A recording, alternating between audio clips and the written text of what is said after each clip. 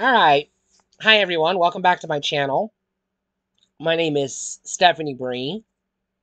Um, I am bringing you the truth bombs, but also a walk down memory lane.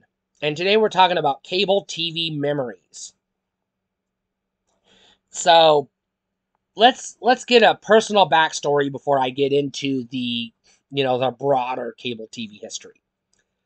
Um, so for me, as I've already pointed out multiple times, we grew up in a very poor house. We did not have the money for cable TV back in the day. So my dad was a part-time bagger at a small town local grocery store, and my mom was a babysitter for her friends. And she worked part-time at an egg farm, putting eggs in the egg cartons. So we didn't have they didn't have very big paychecks. Let's just say they had, food stamps and government assistance and things like that. Um, we had a TV in the living room, and we had a very small TV that was gifted to us by my grandpa in the kitchen. And that was it. Those were our two TVs. And they were both black and white, by the way. They were not in color.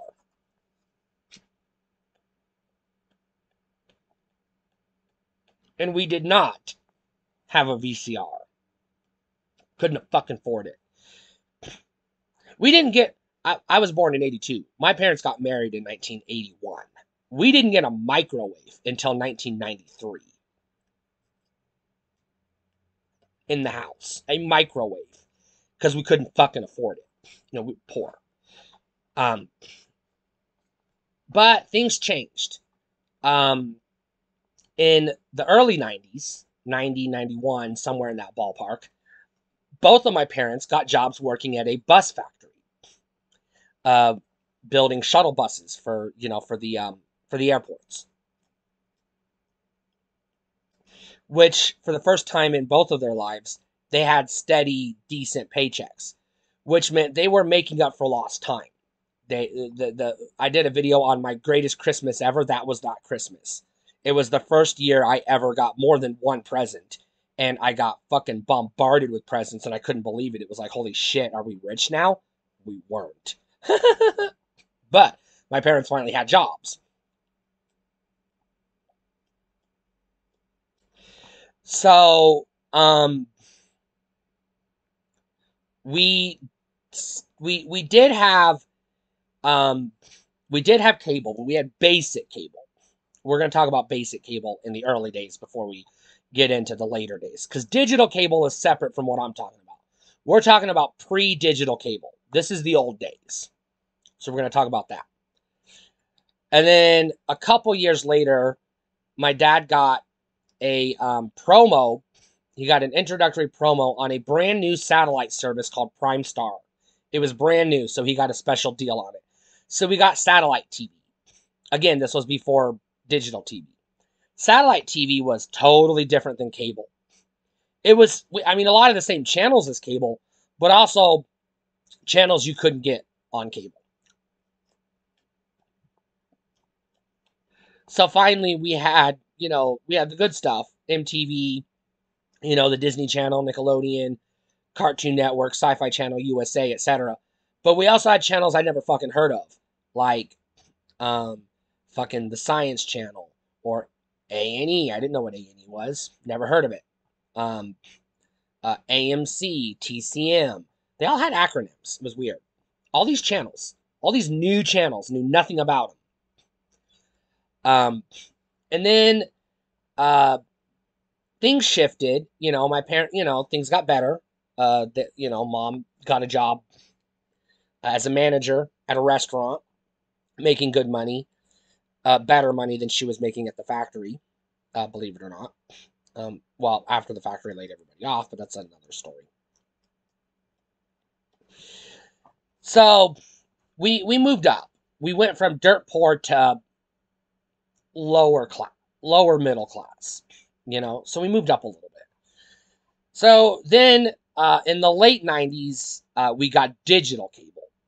Now let's talk about the difference between cable and digital cable. Cable in the early days came in two forms. You could have the cable company would run a coax cable to your house from a box outside in the yard, and if they, I don't know what they did, activated it somehow, it gave you access to channels. You paid them, you sent them a bill, or they sent you a bill, you paid the bill, and they gave you channels.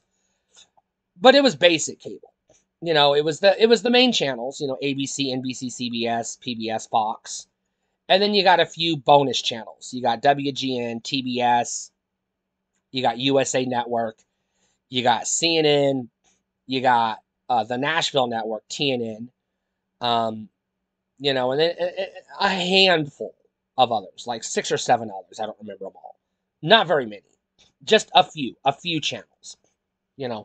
MTV was on the extended package, so you had to pay extra for MTV, as well as Nickelodeon and everything else. So the good channels, so you had basic cable and then you had extended cable. If you had extended cable, you got extra channels. And then on top of that, you had premium channels. Those you had to unlock on an a la carte basis. There was HBO, and it was just HBO. You had to pay however much a month to HBO, and they would unscramble it, and you could watch HBO. There was Showtime and Cinemax. For all intents and purposes, those three channels were indistinguishable. They just played movies all day long. Sometimes they would show, like, pay-per-view type sporting events or, documentaries and things like that, but it was mostly just movies all day long, which was awesome. Now, even when we could afford cable, basic cable, we still couldn't afford HBO or the premium channels. So we didn't get the premium channels, but we would get them, once or twice a year. Each premium channel would offer a free weekend, a free preview weekend, so you would know what you were missing out on to entice you to want to buy it. This was when my parents invested in a VCR, because once they figured out we could get HBO for free for a weekend, it was pop in the blank tapes and record every fucking movie we could get off of HBO during that weekend. And then we would have movies. And then wait 6 months for the next free weekend, and so on and so forth. Never really had the money for pay-per-view, but pay-per-view was different back in the early days. In the early days, it was event only. A pay-per-view would be scheduled, like March 25th or whatever, would be WrestleMania. They would, you would call the cable company and say, I want WrestleMania, and then they would charge you $60 or whatever, and then you could watch WrestleMania for 3 or 4 hours. And then it was done. The channel went off the air. It literally just disappeared. It wasn't even on the cable. You couldn't tune to the channel. It didn't exist. It was only active during the pay-per-view. And then when the pay-per-view was done, that channel was gone. The cable company took it off the air. Later, the second form of cable came in the form of a cable box. Now, you either had to have a cable box initially, unless you had a cable-ready TV. If you had a cable-ready TV, you didn't need the cable box. But if you didn't have a cable-ready TV, you had a cable box. So the cable box was basically, they would plug the coax cable into the cable box, which would unscramble the channels, and then you had to run another coax cable from that to the TV to you would change the channel on the cable box. The TV was just set to channel 3 or 4 or whatever. Usually the same channel that the NES or the Atari was set to. So obviously you couldn't watch TV and play Atari at the same time. But you couldn't, if you had the Atari on, you had to turn the cable box off. Because if you were trying to play Atari and the cable box was on, you were watching CBS. You weren't playing Atari. You couldn't see the video screen. It was fucking bonkers. Later, satellite got popular. Dish Network and DirecTV took off. Prime Star disappeared. It either turned into one of those or disappeared or whatever. I don't know what happened to it. I don't give a shit. I don't care. But you either had Dish Network or DirecTV, and they had a different cable box. Their cable box gave you a menu, and you would scroll through the menu and then select the channel. Prior to that, your cable box, it was just a knob. You would turn the knob on. It was just like the knob on your TV. You would turn the knob and it would tune it to the channel. Later, they got cable boxes with push buttons, And then later they got cable boxes that were similar to the cable boxes that the satellite TV used. And this is when digital cable came on the scene. With the introduction to digital cable, you had to have a cable box because your TV couldn't process the signal. And the cable companies had to give you a cable box, which had its own menu, similar to the satellite companies. And you would just scroll. You couldn't scroll through the channels anymore because if you hit a channel that was blocked, it would just bring up this channel's blocked. Call this number to unlock it, and then you couldn't push up or down on the remote anymore because you were stuck on that channel. You had to exit. It was a nightmare. So you couldn't just scroll through channels anymore. You had to scroll through the menu, which is more or less how it's done today. Again, this was before the introduction of DVRs, which that's a whole nother video. But digital cable also, because it had to be more competitive with satellite, which was gaining ground and getting less expensive because it was like cheaper to have Dish Network or DirecTV than it was to have cable at some points in history. Cable companies had to adapt. And so what they did was they just started adding new channels. And this is when we started getting the cable channels, like the made-for-cable channels, like, like I mentioned, the Discovery channels, Headline News, Bloomberg channel, C-SPAN, stuff like that. Spike TV, well, TNN, would later become Spike TV, but, stuff like that. Later you would get Tech TV and then G4. Later on you would get, Logo, BET, and more, and just more and more channels. And they also started adding the digital music channels, and they started adding the sports channels, NFL Network, Rocky Mountain Sports, above and beyond just ESPN and ESPN2. They started adding new channels. My parents were, like I said, we were, poor, but once they got better jobs, we weren't as poor, but they still, they juggled. So they would get 3 months free or at a discount or whatever. Get a cable package for 3 months at a discount. And then after the 3 months, the price went up. But when the price went up, they would cancel and switch to another cable package, another cable company, or they would switch to Dish Network until their promo ran out. And then cancel Dish and then switch to DirecTV. And they just cycled through the different services, so we could always have TV, but we didn't have to pay the outrageous prices for it. We were always trying to stay in the introductory price. In the mid to late 90s, a new cable service came on the scene, wireless cable. I don't know if wireless cable is even still around. And this is before IPTV, which was a piece of shit, but that was another failed experiment. But the way wireless cable worked was it was a radio tower somewhere close by, and it just transmitted the signal to your house. You had to have an antenna on top of your house and pick up the signal, and that ran it to a special cable box that would give you the channels. So it was similar to satellite, but it was still cable. It sucked. It really sucked. Because if there was a thunderstorm or a foggy day or rain or snow or any inclement weather, you didn't have TV. You just were SOL, no TV. Similar to the pre-cable days, with the antenna, the rabbit ears. Similar to that. So those are our early experiences with cable. And then in the early to mid 2000s, there was another shift. Cable companies added high definition television, which meant that you had to have a digital cable box. They phased out the analog cable boxes with the digital cable boxes, and then they slowly started phasing those out with the HD cable boxes. Now, in the early days, you had to pay extra for the HD capable cable box and an HD service fee to unlock the HD version of the channel. So if you didn't pay for the HD premium, you could have TNT, and even though TNT was broadcasting in HD, you weren't getting the HD signal from TNT. You were getting the SD feed.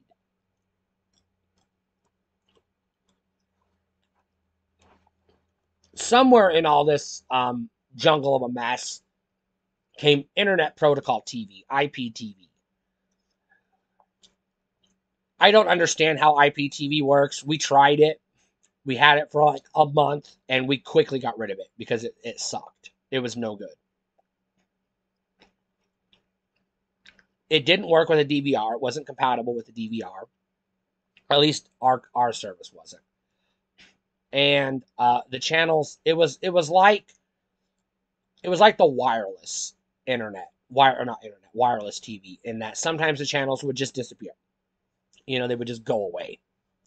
So I was not a fan of IPTV. I hated it. I preferred regular cable or satellite TV. Which if I had a choice and I had the money, I would get cable over satellite. Um, but I don't have either today. I stick exclusively to streaming today because that's what I can afford. Tubi mostly because it's free. Um, Cable also saw a shift in the 90s in content. So let's go back to the beginning. Cable TV has its origins in broadcast TV. So what happened was people lived in the city. They lived in cities that were congested, and they lived in big apartment buildings made out of brick or whatever. And there was a lot of asbestos and other materials in the building that blocked the TV signal from getting into your house. So people couldn't get over the air TV. So new companies sprang up that would set up microwave transmitters that would pick up uh, far away TV stations. And then they would run a coax cable to your house and unlock the channels and give you access. Now, in the early days, it was just, whatever the cable company could get over the air. So it was your standard TV, ABC, NBC, CBS, PBS, your local UHF stations, however many there were, if there were any, or whatever. There were no super stations. There was no CNN. There was nothing. That's what cable was. And the only reason you paid for it was because you couldn't put an antenna in, on top of a rabbit ears on top of your set and get a signal because all the buildings around town blocked the radio waves. And unless you lived in the, up the top level apartment and can put an antenna on the roof, you weren't able to get TV. And even if you could do that, you still couldn't get a good signal. Now in the late 70s, new satellite TV had come on the scene, and the cable companies figured out that in addition to their microwave transmitters and receivers and whatnot, they could also point a big satellite dish at the satellite networks and pick up those channels and run those to your house as well, also for a subscription fee. So that's when we started to get things like the super stations, WGN, TBS, TNT, and then we got CNN, and then the HBO and the HBO copycats, Cinemax and Showtime, and then down the road. In the 80s, we didn't add too many new cable channels. ESPN sprang up overnight, and then you got like MTV sprang up, Nickelodeon sprang up. Disney launched the Disney Channel, but the Disney Channel when it launched was a premium channel. You had to pay extra for, like HBO. Even if you had basic cable, you still had to buy it from Disney, not the cable company. Or the cable company had to work out a deal where they would buy it from Disney and sell it to you. Whatever. It was complicated. Later, Disney became a part of the extended cable. It was never included in basic cable ever, as far as I know. It was always extended. So you always had to go up a tier to get the Disney Channel anyways. And then in the 90s, we had the cable boom. All of a sudden, we went from maybe a dozen channels, 12 or 13 channels, to dozens of channels, nearly 100 channels. And then once we got to digital cable, once they added the sports channels, and they added the foreign language channels, the Spanish language channels, the BBC America. Then we started getting Al Jazeera TV, and then all the digital music channels. Once they added those, we got into the hundreds of channels. And cable companies were quick to point out, you can get 200 plus channels with us for X amount of dollars. They always used that in the marketing. No, it wasn't really 200 channels. It was like 35 channels and then 150 music channels or something like that. But they still counted each channel. They counted each one as a channel. But unfortunately, we kept getting new channels. The service kept improving. It did. We kept getting new services. Eventually we got the preview channel, which turned into the TV guide channel, which just was replaced by the menu. Eventually we got DVRs. We got on demand became a thing, which replaced pay-per-view and things like that. But as the service expanded and they kept adding new channels and services and features, the price kept going up. And after a while, the internet became standard and kept getting faster. We got to broadband internet, and broadband internet just kept getting faster and faster. And one day, Netflix, who had a DVD rental service, said, let's just put some movies on a server and people can pay us a fee for, access to our cable channel through their computer instead of the cable company. They could get it directly from us. And this created what we have today, streaming, which more or less has replaced cable and satellite. Yes, cable companies still exist, and there are weirdos out there who still have cable. I imagine they're rich people or people who are just stuck on the past. I don't know. I can't imagine why anyone would pay $180 a month for cable. But they do, I guess. I can't afford it. I can't even afford the whatever $20 a month or whatever it is today for Netflix. Yeah, if they ever went back to the $8 a month, I could get Netflix, but they're out of my price range right now. Can't afford it. So that's pretty much the story of cable TV.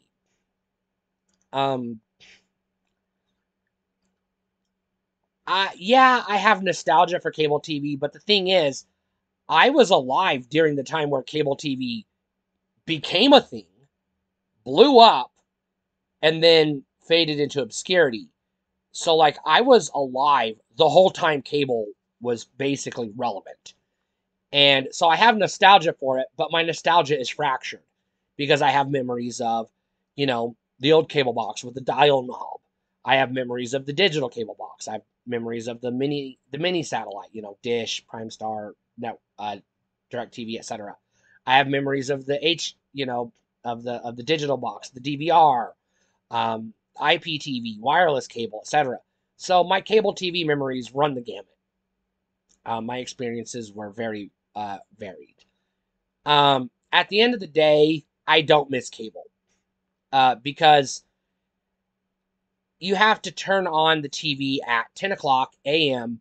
to watch Friends. And you get 2 episodes of Friends and then interrupted with commercials, by the way, and edited for TV, which means they cut out a lot of the jokes.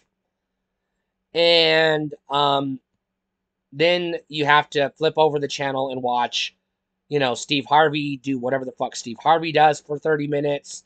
And then flip over to another channel and listen to Anderson Cooper yap for an hour.